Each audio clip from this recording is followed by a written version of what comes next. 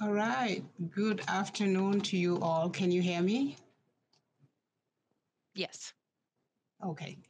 And good afternoon to you all. My name is Sena Bujay Marong. I work with Hennepin Health. Thank you all for joining the webinar on maternal health and inclusive communication today. The webinar is presented by a collaboration of Minnesota health plans, including Blue Plus, Health Partners, Hennepin Health, I Am Care, Medica, South Country Health Alliance, UCare, and United Healthcare Group. These health plans are working to improve maternal and child health in Minnesota through implementation of the Healthy Start Performance Improvement Project, which is commonly called the PIP. And these PIPs are just mandated by CMS, which is the Centers for Medicaid Services, whereby all health plans across the US that serve Medicaid population are required to implement these projects. Among others, the PIPs are designed specifically to improve the quality of care, the quality of service, and health outcomes for Medicaid members. They also address serious health conditions for Medicaid members. The Healthy Start PIP, which is what brings us here today, it concentrates on improving services for pregnant people and infants, especially in areas exhibiting the most significant racial and ethnic disparities. All of the health plans in this collaborative already had a lot of initiatives already going on to address health and maternal and child health. However, this PIP platform provides us the opportunity to synchronize our work, formalize it, and to partner in a way that we would all be just addressing statewide priorities. Some of the measures that we are trying to pursue in this project include timeliness measures for common childhood immunizations, well child visits, prenatal and postpartum care visits as well. So this webinar today will be recorded and it will be made available to you later on for viewing on Stratis Health website. And we will have an evaluation for you to complete at the end of today's presentation. And that evaluation will appear automatically at the end of the webinar. By completing the evaluation, you will receive a certificate of participation. And just want to let you know that during today's presentation, you may enter any questions that you have in the chat. My colleague Nicole will be helping us to monitor the chat. And we would just urge you to direct all your questions to all participants rather than just to a single presenter also. Our presenter may stop throughout the presentation to answer some questions and will also allow time at the end of the question and answer session, at the end of the presentation to take some of your questions and answer them. So with that said, I have the pleasure of introducing our fantastic presenter here, Haley Brickner, who identifies as she, her. Haley is the Health Equity Coordinator for Minnesota Medical Association, where she works to advance equity and address disparities in our state. Haley's work, she has over 10 years of experience working in racial equity and inclusion spaces, and her work has emphasized strength and resilience-based methods of change in marginalized communities, especially in indigenous communities. Haley holds a bachelor's degree in business administration, a master's of educational leadership, a master of science in health promotion, and also an extensive experience in facilitating topics related to racial justice, diversity, and equity. So you would agree with me that we have the right person to tackle this very important topic that we're going to discuss today, which is maternal health and inclusive communication. Thank you, Haley, for being here. You can take it up from here. Great. Thank you so much for that welcome and introduction. Good afternoon, everyone, and welcome to our webinar on inclusive communication and maternal health. As they mentioned in my introduction, my name is Haley Brickner. I'm the Health Equity Coordinator for the Minnesota Medical Association. I use she, her pronouns, and I am from the Anishinaabe tribe of Grand Portage, Minnesota. As they also mentioned, you can pop your questions into the chat.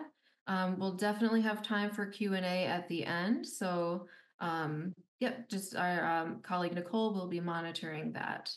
So we only have an hour, so we won't take a break, but please feel free to care for yourself as needed. And we will jump right in. We have a lot to cover. So what we're here to talk about today is inclusive communication, or how we can use words and language in a way that makes people feel seen, valued, respected, safe, and cared for. So by the end of this hour, you'll be able to identify some best practices for using inclusive communication to support health equity. You'll be able to describe how non-inclusive language contributes to health inequities. And you'll be able to recognize some commonly heard stigmatizing terminology and have some non-stigmatizing alternatives to replace them with. And throughout, I will do my best to connect the dots for how this all relates specifically back to maternal health. So just a little bit of level setting so that we understand the health equity issue that we are facing in Minnesota in terms of maternal and infant health. And we need to preface this whole conversation with the fact that racism, systemic racism, not race, is the cause of health inequities. And so by that, I mean that the health inequities that we see are symptoms of broader societal inequities. And those broader societal inequities have a much greater influence on health outcomes than people's individual choices. And so we just want to state clearly and operate from the shared understanding that systemic racism is the root cause of some of these inequities that we'll discuss.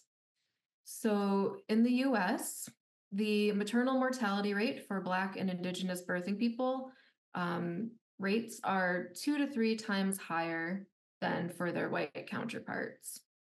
And the infant mortality rates for Black and Indigenous babies are also more than double. So when we see numbers like this, there's a clear inequity, a clear disparity. But we also might think, well, that's not Minnesota. Minnesota is one of the healthiest states in the nation. Look at our numbers. Our birthing outcomes are better than the national average. For example, our pregnancy-related mortality ratio is half of the national average. That's a great statistic. But that doesn't tell the whole story. And these statistics don't apply to everyone. So when we start to dig deeper and disaggregate this data by race and ethnicity, we see that Minnesota actually has some of the worst health disparities in the nation. Although we're the healthiest state, we have some of the biggest inequities. So, for example, due to systemic racism, US-born Black or African-American pregnant people die during pregnancy, delivery, or the year post-delivery 2.8 times higher than their white counterparts. And for Indigenous Minnesotans, they are dying at rates 8.1 times higher than their white counterparts in those areas. Another way to look at the inequities here in Minnesota, Black Minnesotans represent 13% of the birthing population, but made up nearly 27% of pregnancy-associated deaths. And Indigenous Minnesotans represent just about 2% of the birthing population, but made up 12% of pregnancy-associated deaths. So again, clearly there's an inequity where Black and Indigenous birthing people are dying at a rate that far outstrips their share of the population. And what's more tragic about these numbers is that an estimated 60 to 80% of those deaths are preventable. And it's also important to note that these inequities exist regardless of socioeconomic status. So even when controlling for income, education, health insurance, all of the socioeconomic factors, these disparities still persist. One interesting study out of California showed that the wealthiest Black woman is at a higher risk of maternal mortality than the least wealthy white woman. So it's not about income. So there's definitely a much deeper and broader conversation that we can have about these statistics, but that would be another webinar entirely. So for our purposes today, I just wanted to make sure that we have a shared understanding of systemic racism as the root cause and just sort of this high level understanding of the maternal and infant health inequities that we are working to address in Minnesota. And how does this all tie into inclusive communication? It does, I promise. So to address these health inequities, we need to address the ingrained beliefs and systems that created the inequities in the first place and that allow them to continue. And central to that work is an understanding of the dominant narrative and the language that we use to talk about people. Because our beliefs, our values, our biases are all reflected in the words that we use. And as a society, cultural norms and ways of thinking are also reflected in the language. So we can really tell a lot about how people are treated by the way society speaks about them. And language, as we know, is powerful. Words can either perpetuate racism or promote racial justice. They can either empower people or marginalize them, and they can either reinforce harmful narratives or provide more inclusive ones. And we want to be on the side of inclusion, of course, and speak in ways that reflect that.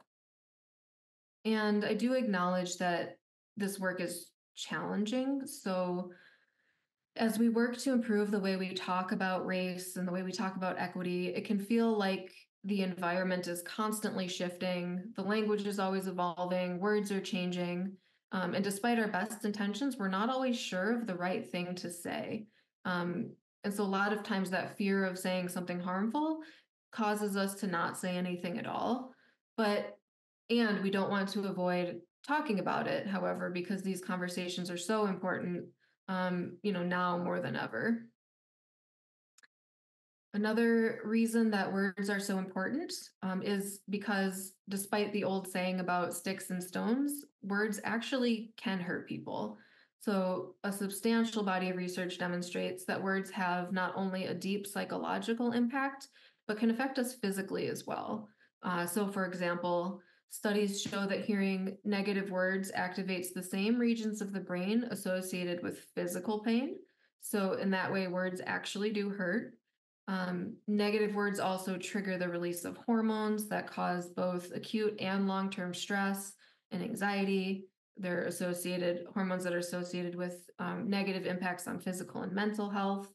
We can see how harmful that would be, not just to pregnant people, but all people.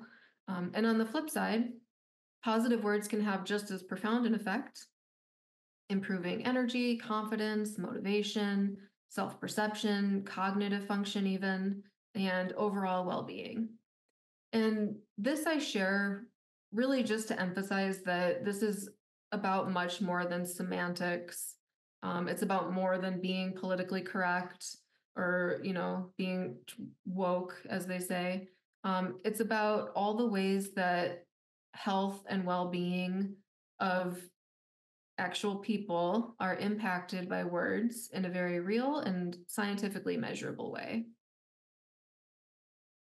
And we also know that communication is a clinical skill. So the ability to communicate effectively is a core competency for healthcare providers, and it's truly a hallmark of high quality care. So better patient provider communication leads to better outcomes, higher levels of adherence, more feelings of trust, and greater patient satisfaction. Interestingly, most complaints about healthcare providers are related to issues of communication, not clinical competency. And how this relates to health equity, again, is that there's evidence of racial inequities in patient provider communication, where providers are less likely to communicate important information to patients of color. They use less rapport building statements. They use faster speech and have shorter visits. And they tend to use more verbally dominant language when working with patients of color. All of these which are in turn linked to disparities in adherence. So when it comes to talking about, when it comes to language, it's not just how we talk about to people, it's equally important how we talk about people. So here are a few examples of how different terms have different effects on the way people are perceived and in turn the way that they're treated. So one study, researchers ran an experiment exploring the public's association with different terms commonly used to refer to older people or older adults, and they found that the terms senior and elderly were perceived as less competent, while the terms older person or older adult were seen as more competent. They also found that senior was associated with things like being grumpy, lonely, and not able to use technology, whereas the term older adults was associated with being independent and having it all together. Another study of mental health professionals revealed that when presented with the term substance abuser versus person with a substance use disorder, the substance abuser was seen as needing punitive measures, while the person with a substance use disorder was seen as needing therapeutic measures. And they also found that the substance abuser was perceived to be more culpable or to blame for their condition. And keeping in mind, this is a study of highly trained mental health professionals, not just, the uninformed public. And one more unfortunately common example, and one that disproportionately affects African American people, is the term sickler, which is still a widely used term for people who have sickle cell disease, which is an extremely painful genetic disorder. And research shows that the term sickler is associated with negative attitudes of physicians towards patients who have sickle cell disease, and that when the patient's chart contains the word sickler, providers are more likely to doubt the patient's level of pain, less likely to prescribe adequate pain management, and less likely to adhere to evidence-based guidelines for acute care in the emergency department, just just because of the word that is used in their chart. So we can start to see how language impacts well-being, impacts the way people are treated, and how it can exacerbate health disparities. Um, so what can we do about it? What we can do is we can use language purposefully and intentionally as a tool to advance racial equity and inclusion and to interrupt or disrupt, stereotypes when we hear them. I do have to say that there's no one right way to say things. Different people have different preferred terms. There's no single authority on which term is correct.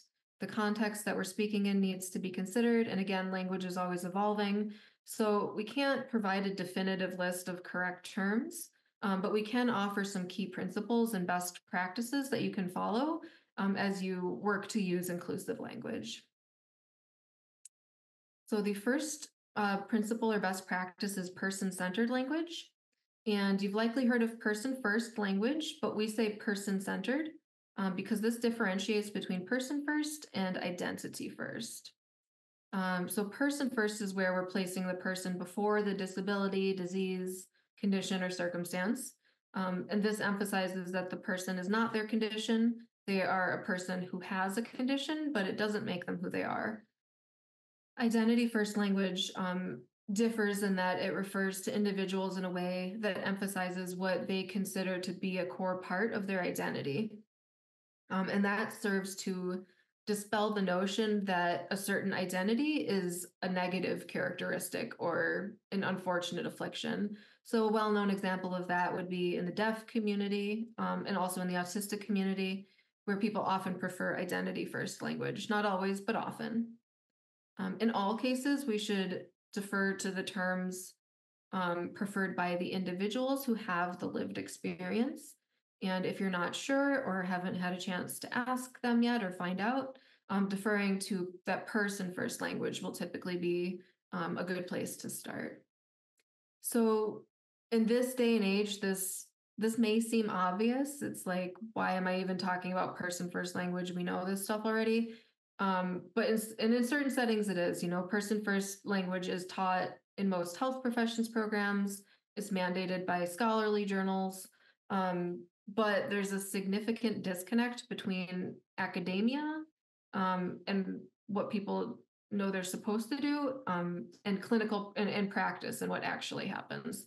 So unfortunately, using person-centered language is not the cultural norm in most practice settings, even today, which is why it still bears mentioning. It's still common for patients to be referred to by their diagnosis.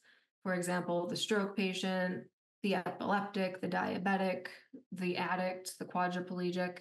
Um, and that may be a force of habit, or it's just quicker and more efficient, but it also reflects the biases, um, and it demonstrates a lack of respect for that person's humanity by reducing them to a medical condition. So here's a list, examples of some commonly used phrases and the person-centered alternatives that we can use. We have created an inclusive communication guide, which I can link to at the end. And that does have a much more extensive list and more in-depth explanations. But for our purposes, I just highlighted a few common ones here. So a handicapped person, of course, is a person with a disability.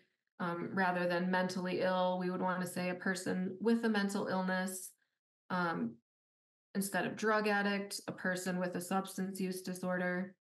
And I'll just point out that these terms don't always relate to a physical condition. It can be around circumstances they are experiencing as well. So, for example, rather than calling someone homeless, they are a person who is experiencing homelessness. Or rather than referring to someone as poor, a poor person, they're people with lower incomes. Principle or best practice number 2 is to use destigmatizing language and avoid stigmatizing language and use strength-based language. So stigmatizing language is language that assigns negative labels, stereotypes, judgment, or blame to people. And it implies that their condition or their circumstance is inherent rather than the result of root causes.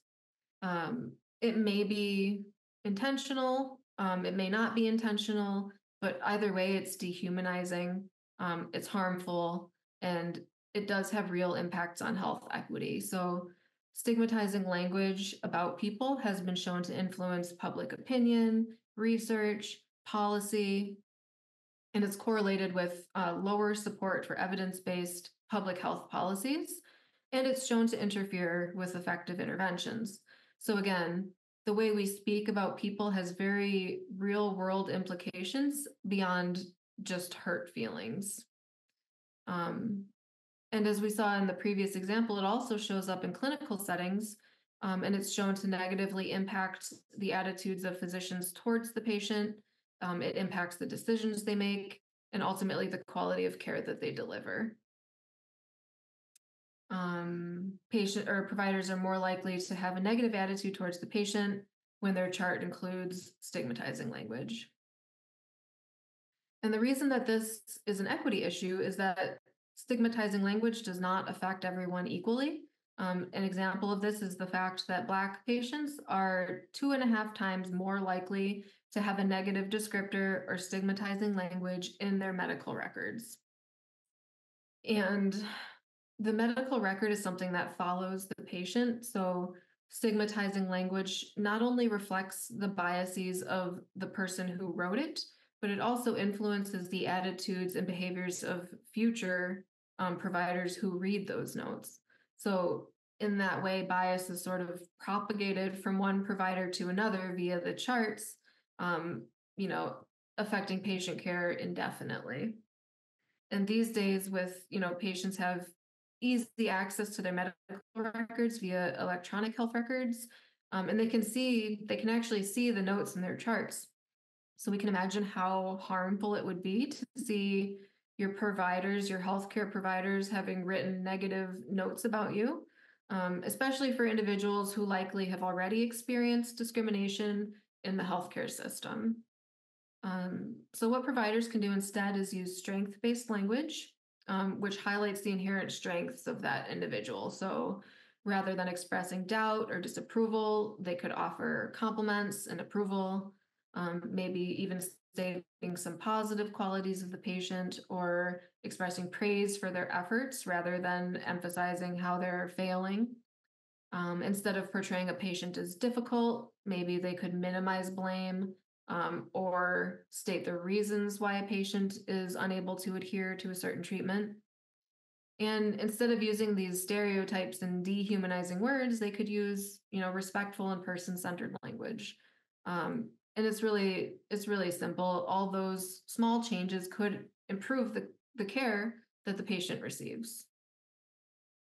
So this is another chart of just a few examples. Again, there's a much more extensive list in the Inclusive Communication Guide.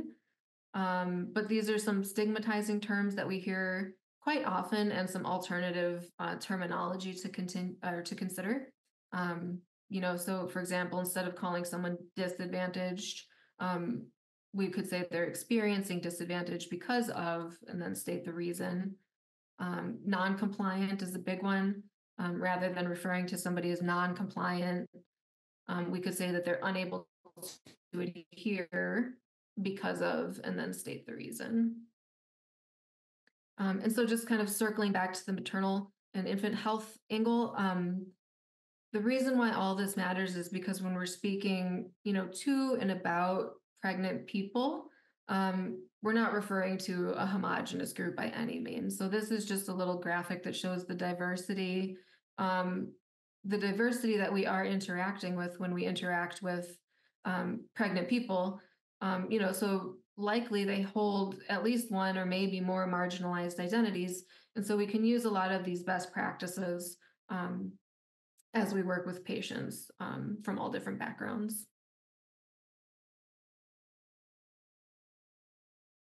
So these are just a quick, I'm just going to kind of cruise through these actually. So rather than saying, for example, the mother is diabetic, non-compliant with insulin, uninsured, a better way to say that would be that the childbearing parent is living with diabetes.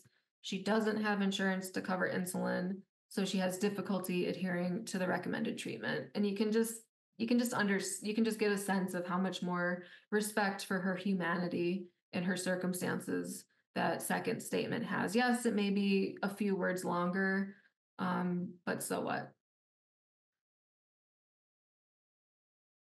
Okay.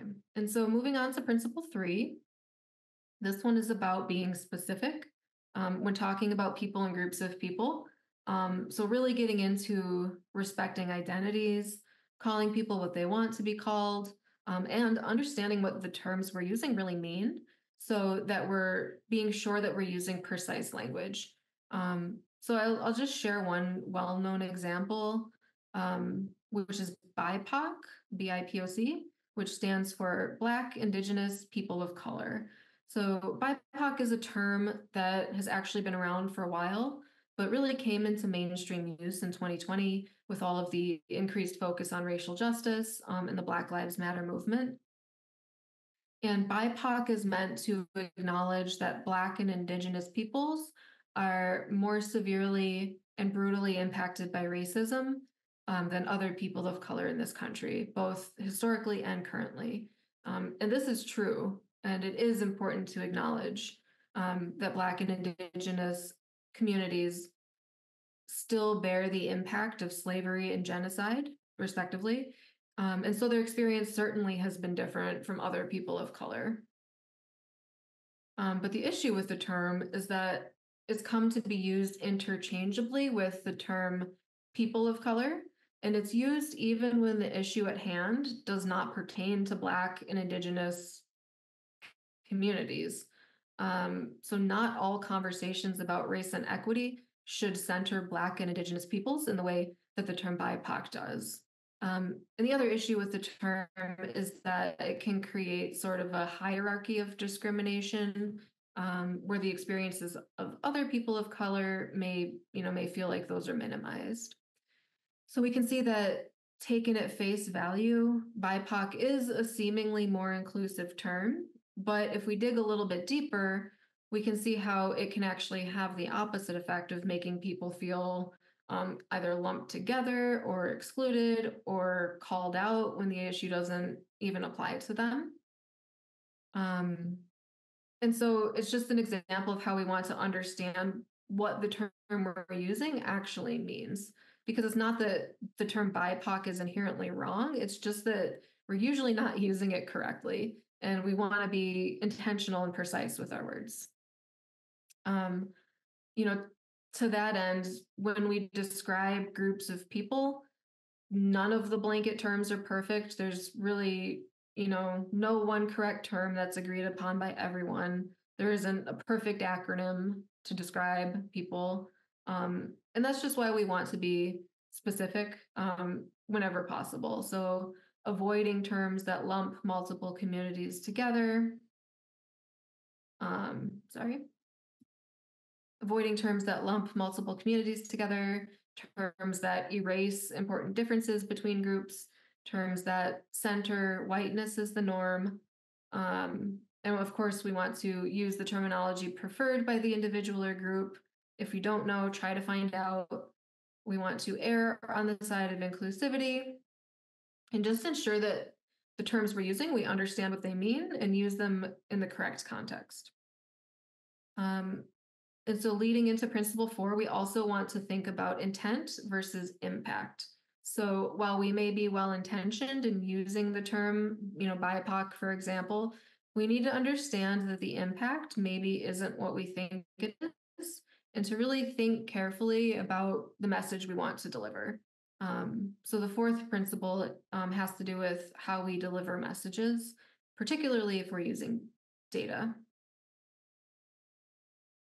And so to introduce this principle, I want to preface it with an understanding of the dominant mental model or the mindset of the general public here in our country, in our context. Because to offer a new narrative, we need to understand the current one.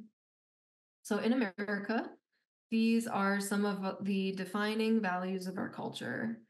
We believe in equality, we believe in fairness, everyone is given the same opportunity. If you work hard enough, if you pull yourself up by your bootstraps, everyone can achieve the American dream. And so because of these ingrained values, a dominant mental model in our society is individualism. And actually, we are individualistic to the extreme, ranking number 1 in the world as far as individualism. So in terms of health, what this means is that most people believe that health comes down to individual choices. So whether someone is enjoying the benefits of good health or whether they're struggling with poor health, that's mostly due to their lifestyle and the personal choices that they make. So, in certain circles, there is an understanding of the role of social drivers of health, the impact of systemic racism, and all those things. But for the average American on the street, the most prevalent belief is that individual health mostly comes down to individual choices. And so, let's see. Oops. Speaking of the average person on the street, this is a survey I keep thinking that was conducted, and this is what they have to say in response to the question, what shapes health? of health as like what you eat and your weight. We probably eat out too often. Smoking, Your diet. drinking and stuff. Some families might raise their kids on fast food. Nutrition. Exercise is important. Too much fat, too much starch. Food. What goes toward being healthy is what a person does for themselves. Health comes down to individual choice. Can't tell people what to eat. Boils down to the individual. Maybe every man for themselves. People are lazy. Well, I think on the individual level, everyone has to do their part. Everybody plays their part. Decisions people can make in their own lives. Grow your own vegetables. bicycles and green culture. Yeah. Maybe like bike more, drive less. Green ways to do things, I suppose. Anybody can make choices in their own life. And if you put enough plants in your house, you can be breathing fresh air the majority of your time. And then you as an individual are the one who's going to make the choice. Get a Brita filter if you want clean water or something. And if they choose to make healthy choices, good for them. So we can hear that health individualism coming through pretty strongly.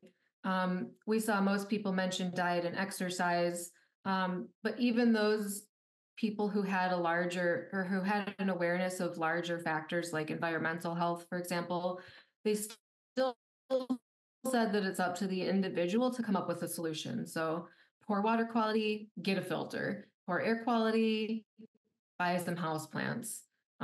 Need healthy food, just grow some vegetables. Need exercise, use a greenway. As if it were all, up to the individual. And that was just a snippet of the data that they collected. But what they found is that overall, social drivers of health and the role of systems and policy and shaping health is almost entirely absent from people's thinking. So that was a little bit of a detour, but bringing it back again to inclusive communication. The reason that I shared that is because we need to keep in mind that the default setting for American thinking on health is individualism. And so we need to craft our messages in a way, excuse me, that don't reinforce that dominant model and that offers an alternative, more inclusive narrative. And this is especially true when we're presenting data because numbers are powerful, they're impactful, and we often use numbers to provide evidence of health inequities. But depending on how they're presented, they can do more harm than good by triggering biases, reinforcing stereotypes, and perpetuating that narrative that health is about individual choices. So a few guidelines that we can follow or keep in mind, at least when using data to communicate about equity, is that first order matters.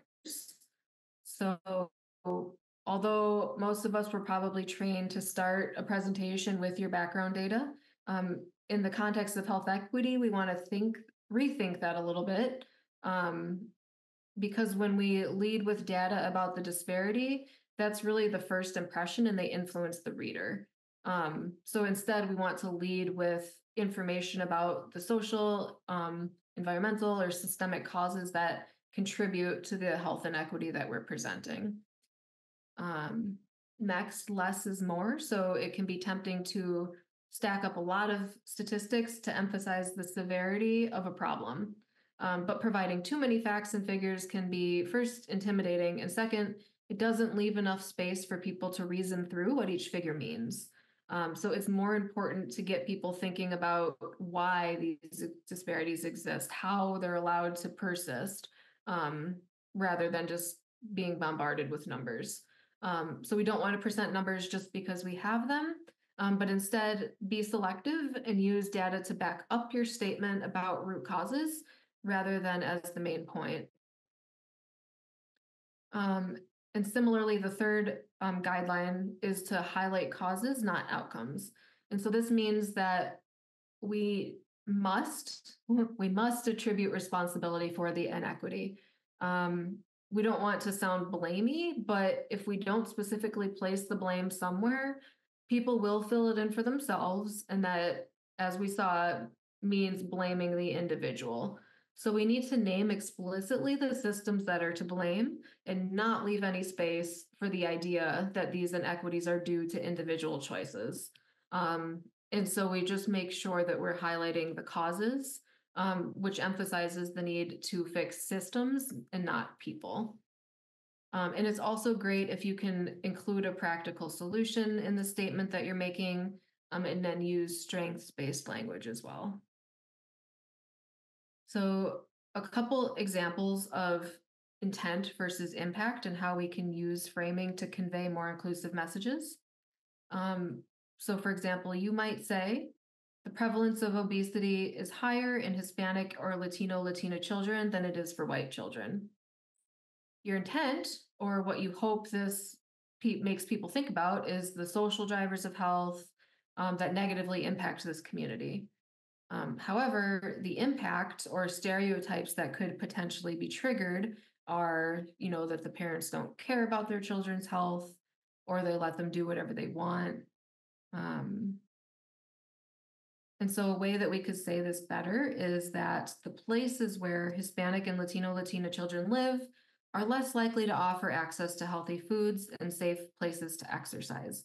This helps explain why the prevalence of obesity is higher in those children. So we can see it's just naming that cause rather than allowing blame to land on the people.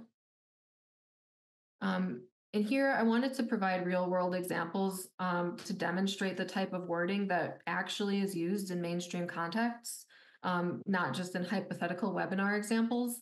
So this is a direct quote from a credible Minnesota news source within the last few years. And I'll just let you skim that quickly. Another example of intent versus impact. You might say Native Americans have the highest prevalence of alcoholism and have lower utilization of treatment options. Your intent, or what you're hoping to get people thinking about, is substance use as a symptom of historical trauma, systemic oppression, forced assimilation.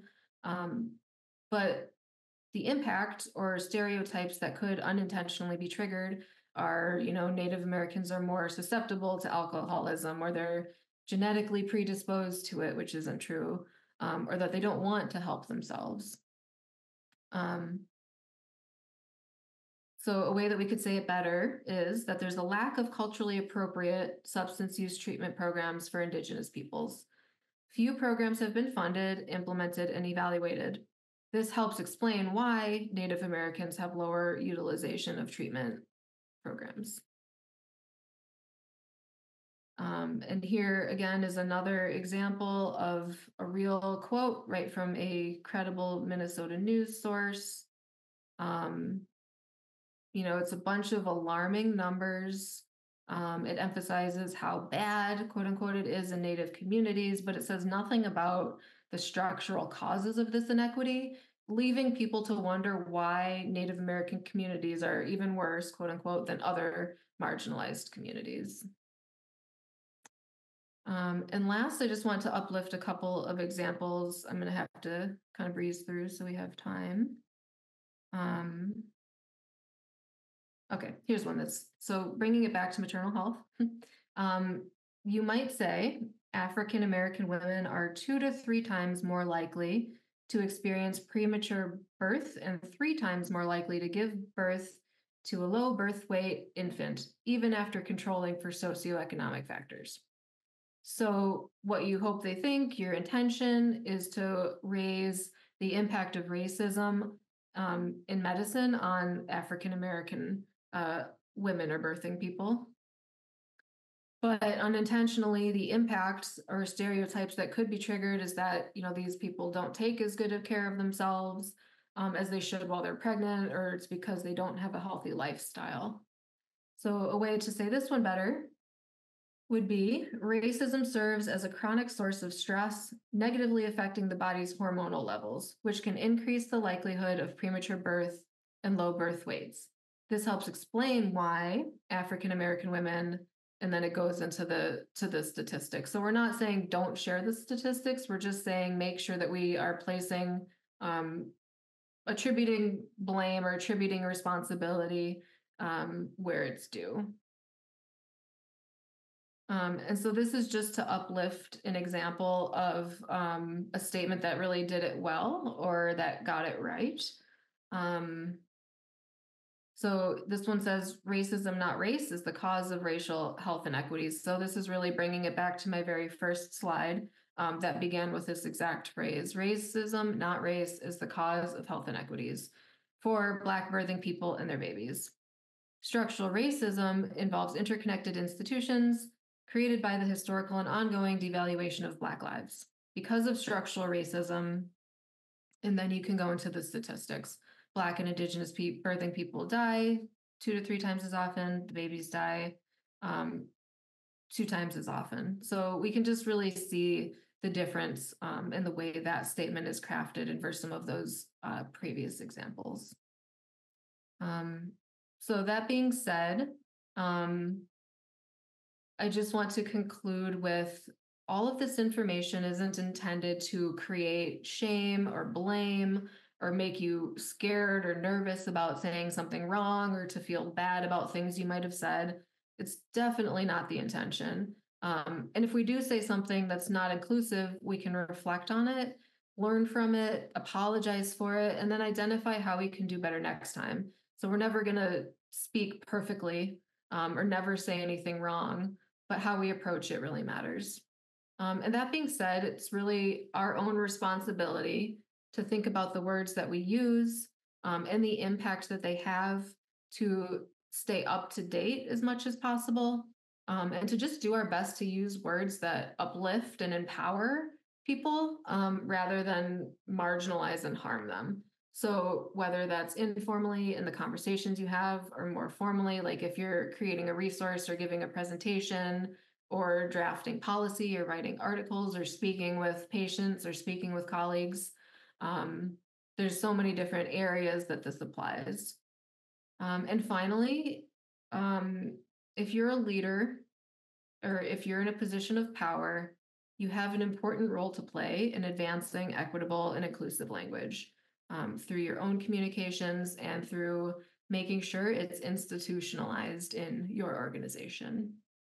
So that's what I have for you. The last note, again, I mentioned this inclusive communication guide. I mentioned it a couple of times. That is a free resource that we developed and that lives on the Minnesota Medical Association Health Equity page, which I'll link to in the chat once I stop screen sharing.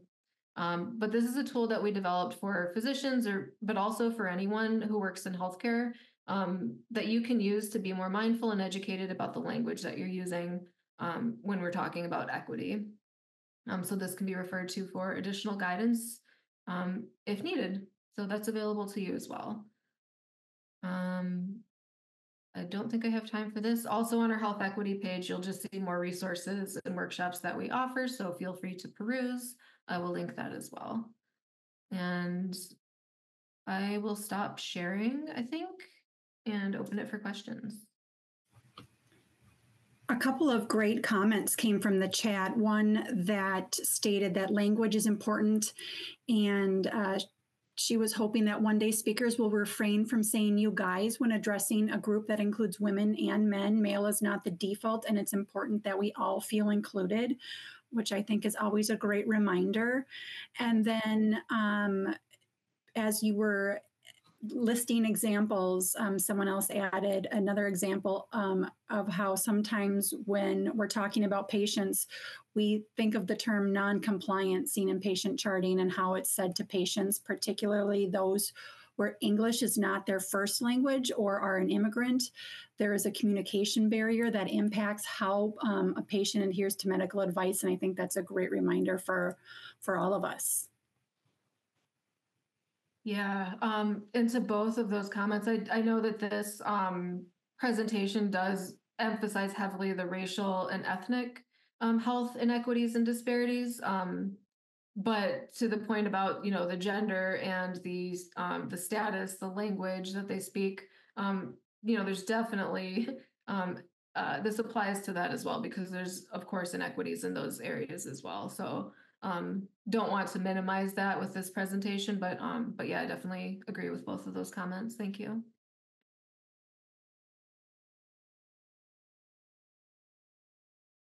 Someone had a suggestion of maybe saying "you people" to address everybody respectfully instead of "you guys." So, y'all. Another good one. Or like, "Hey, friends," or anything. Yeah. And you guys, that centering maleness the same way that a lot of words that we use center, whiteness, or it's just about, whose perspective are we considering, whose perspective are we thinking from, and whose is being, ignored. Another question just came in, and it says, as we see, inclusive communication can sometimes be more complex or inefficient. How can we balance the attention to social justice and cognitive load? I think it's a good question, and I think it becomes a habit, because if you do have to think through each thing in the moment, it does take more time and it does take more cognitive effort. And that's why implicit bias is so common in healthcare settings, because if you're working, fast-paced environment, emotional environment, high stress, you're likely to just sort of default to those less inclusive ways just because it's habit. So I think through practice and through repetition, eventually your brain can create, the wonderful thing about our brain is that it can create those new pathways to where, calling someone a person with diabetes just becomes the instinct versus calling someone a diabetic, and maybe it takes 2 seconds longer, but, at what cost? If you're making that person feel more like a human, more respected, it's worth, the practice in those extra couple of seconds. Have there been any more terms around birthing persons coming out, referencing parents, partners, et cetera, in maternal health? That's a really good question. And I was kind of hoping someone to bring it up. I don't know a lot about it, which is why I didn't speak about it. I do know that as far as like gender inclusivity, yeah, it is becoming more common to say things like, birthing person or childbearing parent or chest feeding versus breastfeeding. So I think there is a lot more of that coming out so that we're inclusive of people who don't necessarily identify as a woman or who don't identify as a mother. I'm not sure at this point what the sort of like best practices around that. So that's something I'll also look forward to learning more about.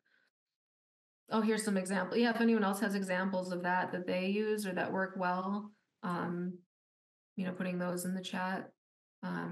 I do know that asking people how they prefer, because you also at the same time, some people want to be called mom or mother, like they have value in that. So just asking people how they prefer to be called is usually a great place to start.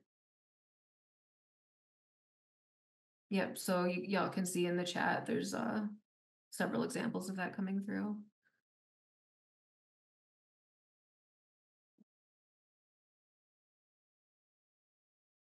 Yeah, gender is a huge, yep. I mean, it's almost an entirely separate presentation on gender. Like we could definitely talk for an hour just about that alone. So I appreciate y'all raising these. And the link that I just dropped is just to our health equity page. So that has the inclusive communication guide that I mentioned and just a bunch of other resources that we offer. Are there any other questions or comments? I really appreciate this feedback.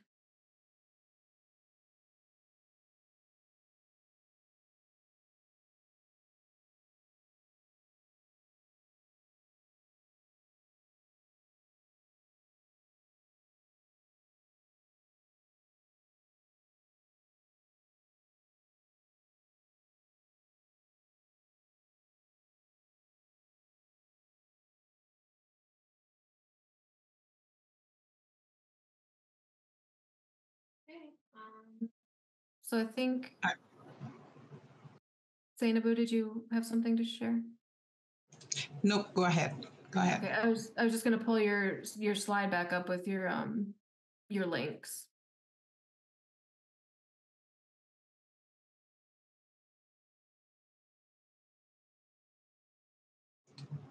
Yep. Thank you. Thank you so much for that, Haley. And I don't think I see any more questions on the chat here.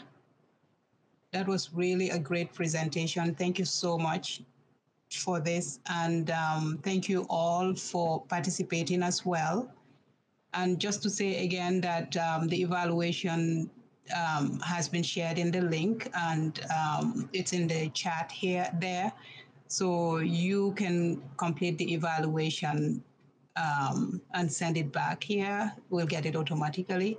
And by completing that, you will be able to receive a certificate of participation once the evaluation comes through. We also just want to remind you, as you can see there, we do have the recordings. The webinar was recorded and it would be uploaded on the Stratis Health webpage. That's given there. The website address has also been dropped in the chat.